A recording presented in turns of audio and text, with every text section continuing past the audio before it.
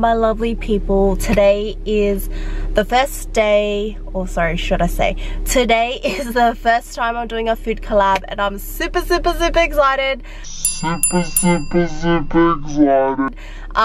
We are going to Semi Thai in Parramatta, and I'm just going to do a really quick intro because I think I'm running late. It starts at 11. I am collaborating with a few other vloggers, and I'll try to get them into the vlog, but I will definitely include all their socials below. Super excited because I've been seeing on my Instagram feed that a lot of bloggers have been coming here and being invited here to eat, and the food looks amazing. I'm super hungry, but I will definitely vlog inside the restaurant as well, and take lots of photos for you guys, and we'll see if we can even do a taste test, so stay tuned.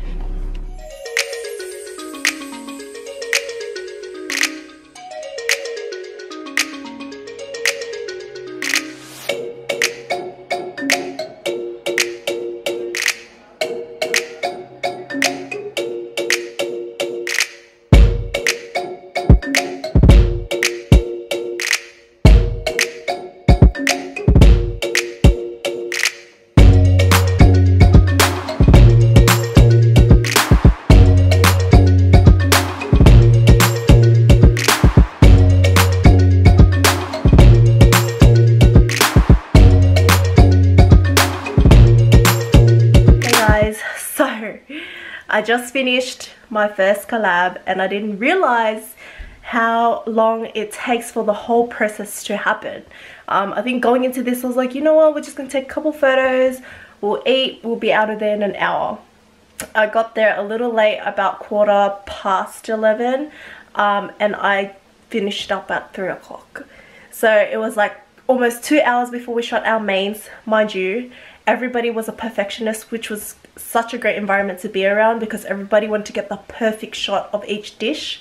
And then we were doing things like a noodle pool shot, flat lays with hands in them, lifestyle shots, and I didn't know what the hell they were on about, but I just kind of picked it up as we were going along. So it was such a great experience. All the food was really good.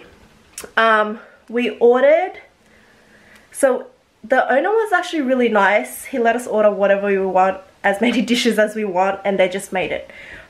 So we ordered about 12 savory dishes, everything on the dessert menu, Thai milk teas and lemon lime bitters. I will include photos of everything, prices of everything. The restaurant is a bit more secluded away from the CBD of Parramatta. It's more North Parramatta, but it's quite a good location. We were sitting outdoors, lighting was beautiful, weather was beautiful. Yeah, I think my favorite dish would probably be the curry, and there was this type of curry that was in a foil. I do need to find the name of it again. Hang on, let me see if I have it here. The hermitali, I think that's how you pronounce it. That was beautiful. All the curries were really nice. The tom yum soup for me was a little bit on the saltier side. Needs more of a sour kick. What else was nice? The pad mee, which was the pink noodles, was also pretty nice, but lacked a little bit of flavour. It was just kind of like plain noodles for me, but it was really pretty. So if you do like to take photos. Desserts, the mango with sticky rice was beautiful. What was interesting was usually when you get fried ice cream at Thai restaurants, it's always vanilla flavour. This had the Napolitana, chocolate, vanilla, strawberry, which was a little weird, still nice.